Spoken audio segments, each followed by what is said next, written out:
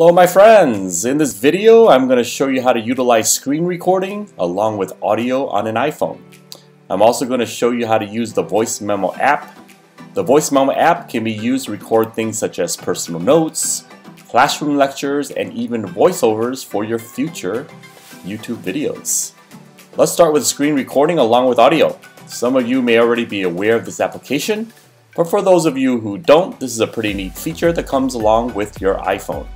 Just to let you know, screen recording functionality is available with iPhones with iOS 14 or later. I will be demonstrating with my iPhone 12. All you need to do is on the top right, you see where the battery and the 5G is. On my phone, you're just going to slide down, and this is the control center. You notice on the left-hand side here, there's a big red dot. That is the record functionality. I'm actually recording on my phone right now. So how do you get there?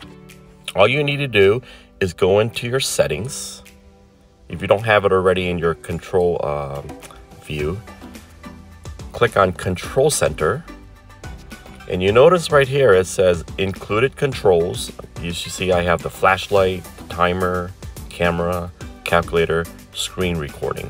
Anything below that under More Controls are the apps that's within the iPhone, but it is not in my control center. So let's say, I'm gonna hit the minus here. I'm gonna remove the screen recording. Remove. It goes down to the more controls, and let's say you wanna have the recording showing in your control, included controls. All you need to do is look for that down here, screen recording, hit the plus button, and let's say I also wanna add the voice memo. Hit the green plus button on the left of voice memos, and that's it. Now you see it under included controls. So let me X out of the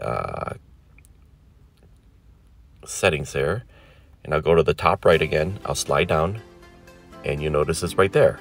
On the left hand side, you see the recording button, and then to the right of it is actually the voice memo. All right.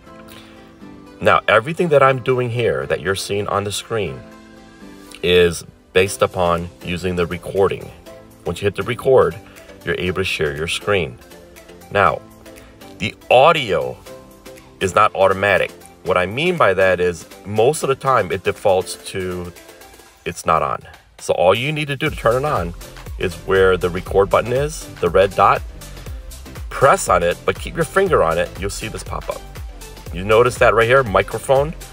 It usually defaults to the off position. All you need to do to turn on your microphone is tap on it, and it'll turn on to the on position. So when you record, it will share screen, and also the microphone will be on, and you're able to talk as you share your screen. All right. Now, I'm going to share with you how the voice memo works. All right. And what I'm going to do now is I am going to press on this, the voice memo. You notice here, voice memos on the top, you see all recordings, recently deleted. You can also create folders for your recordings. As you see here, I have important voice recordings, YouTube recordings, and a YouTube new folder test. All right. So let's say you want to record something. All you need to do is click on all recordings, for example, and see that big red circle right there? All you need to do is press it one time.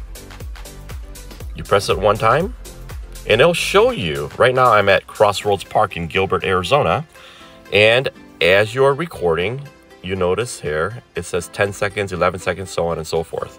It is recording as we speak. All right, so I'm going to test something here. So testing 1, 2, 3. Welcome to Hot Pot Bob. So when I stop talking, you notice it's just pretty much flat lines, but as I speak, you see this go up and down. All right, so once I'm done recording, all I need to do is hit the stop. Once I hit the stop, you notice right there, Crossroads Park. I recorded for a total of 36 seconds. Now, on the left-hand side, you see the 3 lines, the horizontal lines with the circles on them on the left. I'm going to tap on it.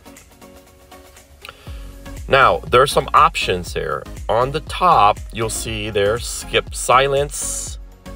You have playback speed, you have enhanced recording. let's look at the playback speed. The playback speed, you can actually, like on the second line from the left, you see on the left, you see a turtle. Obviously, that is if you want to play back your recording in a slower mode. And to the right, the further right you move it, the faster your audio goes. All right. You can play around with that on your own. And if you want to speed up your voice recording, you can do so. Move it to the right. If you want to slow it down, move it to the left. The default is actually the second line from the left there. That's defaulted right there. Now, skip silence. So if you notice earlier, I had a little bit of silence where it flatlines. You can actually tap on skip silence. And when you replay it, when there's a dead air on your recording, it'll actually remove that. And therein lies what it means by skip silence. Enhanced recording. You can actually tap on this also. So when you play it back, if there's any background noise at all, it'll actually minimize the background noise with this functionality. Pretty cool. All right, I'm gonna X out of here. Now, to the right of it, you see this the 3 dots with the blue circle. I think it's called an ellipse, or ellipsis. You're gonna tap on that. And here's some more functionalities there. You can actually copy your recording. You can share your recording. Hit the share button, and then you can actually send a text to whoever you want the recording to be sent to, or you can share it and save it in a file. Totally up to you. You can also edit the recording. Hit the edit recording. Check this out. So this is the recording we did earlier. That was 36 seconds. I could actually take it at any point in time in this recording here, hit replace, and then replace that part of the recording. It's very, very simple to use. I'm not going to do it here, but hit done. Go back to the ellipsis. You can actually duplicate a recording. You can add it to your favorites with that right there says favorite, and there's a heart on the right. You could actually create a folder also. All right. I click move to folder. On the bottom right there, you see that folder with the plus sign, the blue plus sign. You can tap on it. You can actually create a new folder. Let's say I'm just going to put new folder test. Hit save. Boom. You can actually take your recording, save it to the new folder test. And you can actually remove the folder if you don't want it anymore. Like over here, I'm going to remove this one here and go back. The YouTube new folder test. Hit edit right here. And you can actually hit the red minus. So under YouTube new folder, I can hit the minus.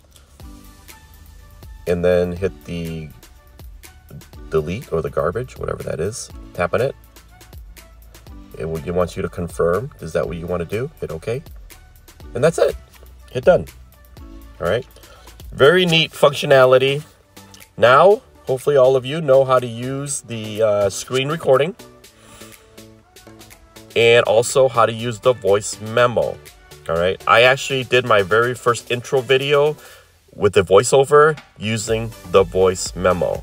So if you want to start recording some videos, posting it on YouTube, you do not need high-end equipment, especially in the start. My recommendation is you're going to fail forward. Just go hit the record button, start recording your videos, upload it. My goal here is that I am going to learn this process, how to record videos, how to uploading. I'm already learning a lot. This is my second upload. My goal is to have 25 to 30 uploads before I start upgrading to some higher end equipment. And also as I go along, I'm going to share with you the things that I learned. Believe me, this is not going to be a high-end, high-level tutorial on how iPhones work. I'm not a techie person by any means, but I want to share with you the things that I learned, how to upload things on YouTube videos on a budget, just using my iPhone, start videoing some places that I visit, some restaurants that I visit, maybe some food hacks, some recipes that I've learned over the years. Appreciate all of you. If you like what you see here, please like and subscribe to my channel. I'll see you in the next video. Talk to you soon. Thank you.